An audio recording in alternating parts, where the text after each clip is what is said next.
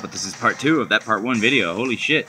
That's fine. Ads pop up and they interrupt the video. But that is fine because then we get to learn about random stuff in the world.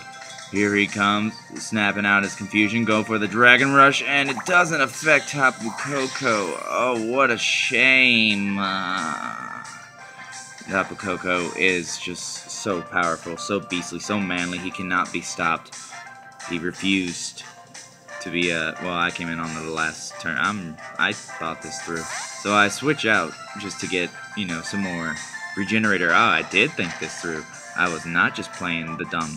So he goes for the Earthquake. Obviously not gonna do jack shit to Tangy. Yeah, Tangy's just gonna eat that up because he's Tangy Fresh. That's actually his nickname, but, you know, here on the battle stat, you can't keep the nicknames. I mean, I don't know why. I mean, I guess he's just like, well, this ain't fucking dead. I got a flame orb. I mean, I gotta switch out if he's even thinking about that. I don't know, but he's dead. Fuck you, Garchomp, you piece of shit. I'm glad to see ya fall. Nah, I love Garchomp. That land shark, fucking badassery. Sweet. Oh, he was just waiting to get this in. I don't know why he didn't switch this in earlier to get an opportunity against me. Maybe he just didn't want to risk getting infestation. But he goes for the Flame Charge. He's increasing that speed. Talonflame is just not fast enough. So I throw the Leech Seeds at him just to get the Suckles. Because I was just sacking this guy. I didn't really care. You know, I was just waiting for him to do his thing. But he went for the Flame Charge, and that's scary. He's getting really fast and shit. So now he outspeeds Tapu Koko. And that's, maybe I'm not thinking this through. And he don't need the Gale Wings now, so we're gonna switch out, okay?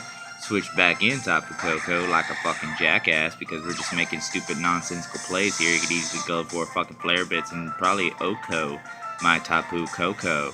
But instead he goes for Aerials, which does jack shit to my Tapu Koko.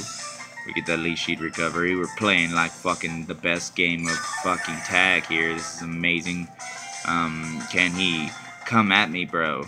And he does. He comes at me with the fucking Z move. Holy shit! This is terrifying. I am scared, frightened for my life. I do not know. Oh no. Can Tapu Koko take this?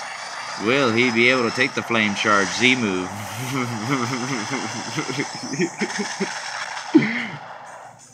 Ow. That hurt quite a bit, man. We're gonna just work up here in front of this Tapu Koko like a jackass we really are. Having lulls for the memes, cause we're just having fun, man. Suck my nuts, you can take your competitive sluts up your own butts. I don't care, it's fun. Either way, I like both sides of the coin. I just like having fun in Pokemon. What's wrong with that? Goddamn. He switches out, and here we go for our own Z move. We're about to drill this man. Oh, wait, no, never mind. I switched it to the electric one on this guy. But I usually have Steel Wing on him. Because, I don't know, I just wanna. Judge me if you want. I don't give a shit. I fucking get the fence is up. Then what is your fucking Earthquake gonna do besides Okomi? Nothing. I wish Tapu Koko had like another ability though that wasn't electric terrain, so you can like run him with like a Tapu Bulu and shit, so you can get the little recovery and other shit like that, you know, fun stuff. What would his ability be though? Lightning Rod would be scary.